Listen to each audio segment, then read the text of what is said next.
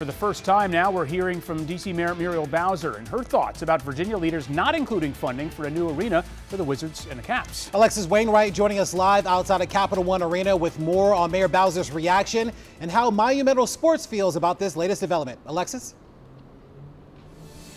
Yeah, for the first time, we are hearing from Mayor Bowser about this since Virginia lawmakers have made this decision. She tells WUSA 9 tonight that they believe, or that she believes, that there is still an offer on the table for them to stay right here in D.C.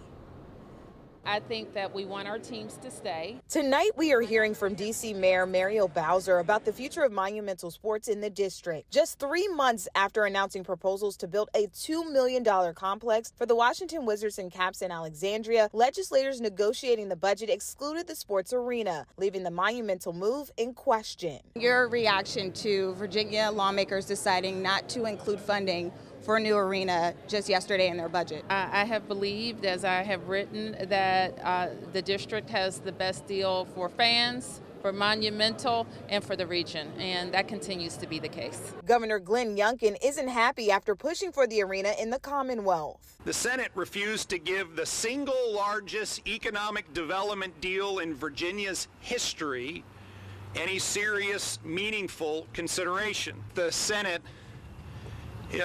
is about to make a colossal mistake. Delegate Luke Torin, who introduced a House version of the arena bill, hasn't answered WUSA 9's questions about why it's no longer in the budget. Everyone wants to make the arena the story.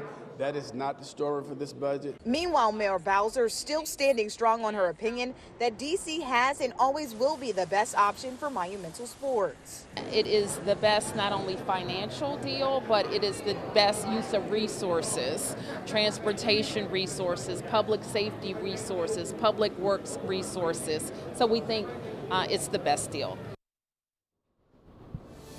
And we do want to make a correction. It's actually a $2 billion project that we're talking about. Now, we also asked Mayor Bowser if she's spoken with Ted Leonis about this since it's happened. She did not want to comment on that. Now, WUSA 9 did also reach out to Monumental Sports about this. Within the last 2 hours, we heard from a spokesperson who says that they have a strong relationship with the mayor and with City Council, and that they are appreciative of their offer.